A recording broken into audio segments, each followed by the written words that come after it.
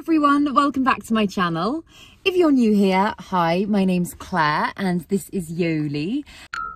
And welcome to episode 2 of our Houseplant Tour UK series, where we go all around the UK, visiting different houseplant shops, garden centres, searching for the best plants, the best prices, and giving you little mini tours as we go.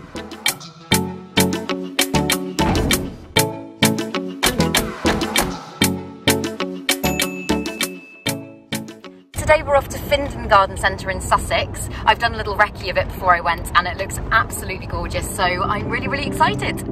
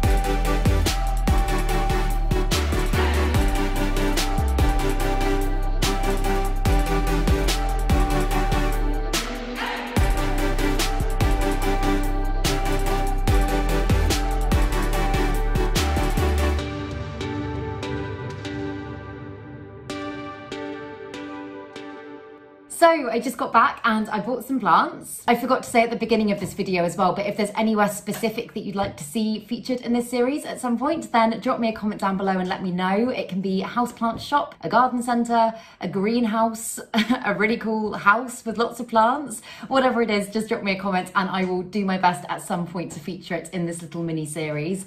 Also, if you want to be kept up to date with future episodes, I'll link the playlist with all of the videos in the description box below. So, Findon Garden Centre, I was really impressed, if I'm being honest. Like, I thought their selection of stock was absolutely beautiful. It was a lot more than I was expecting. Like, a lot of the time when you go into garden centres, it can be a bit limited, but they had a load of really beautiful plants kind of ranging in prices, but I didn't think anything was kind of extortionate. I thought it was all pretty fairly priced. I will show you some of the things that I got. So as you probably saw, Joli picked up this, which she's only had it for less than 24 hours and it's not looking great. It's not a dog toy.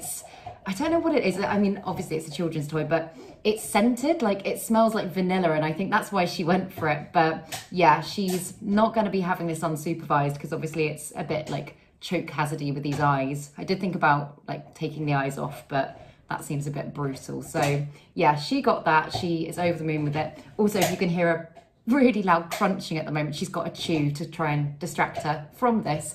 But yes, that is what Joli got.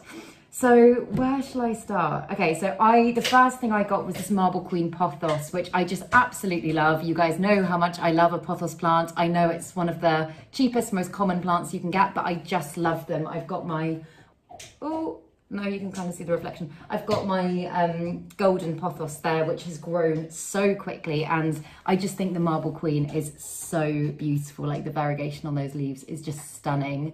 This one was £5.49, which I think is pretty fair. Like, they're not expensive plants, but I was happy with that. So yeah, I'm excited to see this one grow. I've still kind of got these in isolation at the moment and will do for the next couple of weeks. I've just brought them through here to show you. But yeah, that is plant number 1. The next one I got is this Syngonium, which is just so, so, so beautiful. I don't know why I'm really loving Syngoniums at the moment. Like, I've always liked them, but in the last few months I've got loads of them. I've got a few cuttings of like different ones, and this one I'm pretty sure is a white butterfly. It just says plants mix feel green on it, but I'm pretty sure this is Syngonium butterfly, white butterfly.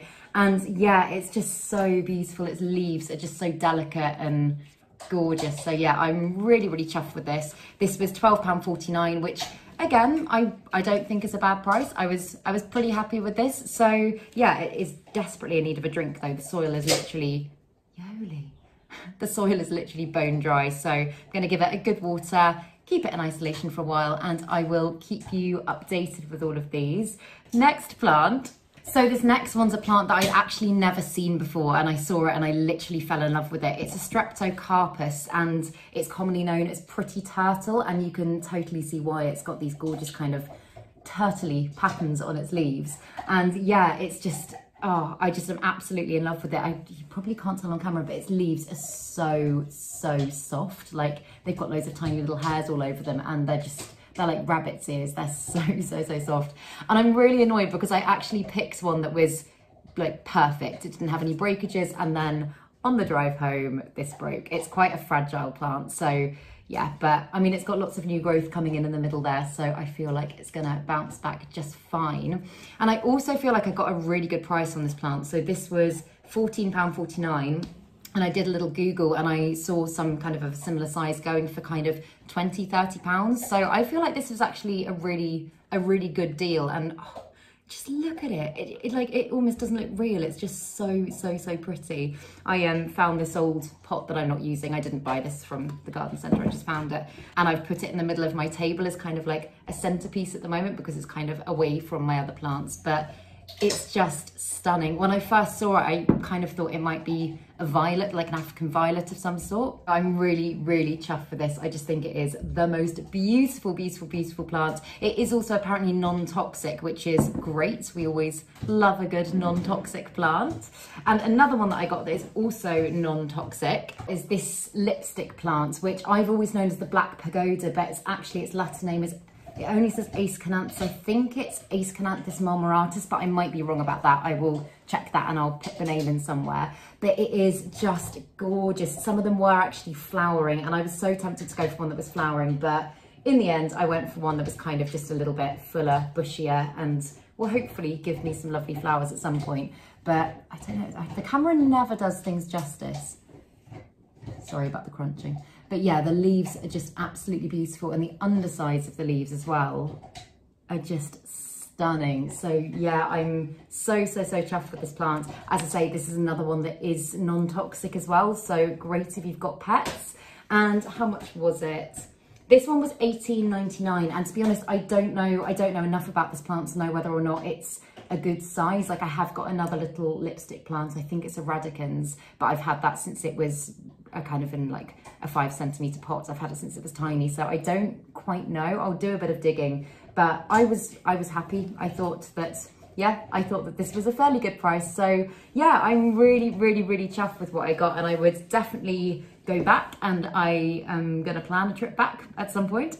But yeah, I really hope that you enjoyed this video. I'm having so much fun making this little series, and I'm really excited to kind of travel around different places, use it as an excuse to kind of explore the UK a bit more. As I say, if there's anywhere that you'd like to see, do let me know, and I honestly will look into it and try and go. But yeah, if you did enjoy this video, please make sure to give it a thumbs up, subscribe to my channel, have a lovely day, and I'll see you in the next video.